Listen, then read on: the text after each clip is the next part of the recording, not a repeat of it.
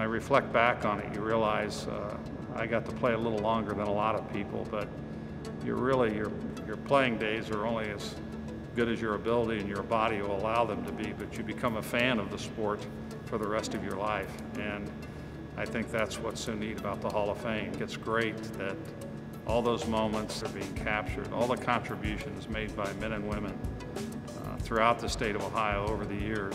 It's now being captured in a form that it never had been before. It's a very, very special event, not only for those that are inducted, but all those that attend and have played a part in somebody being inducted. Family, their friends, their close friends, their teammates, their community. It's a very, very special event.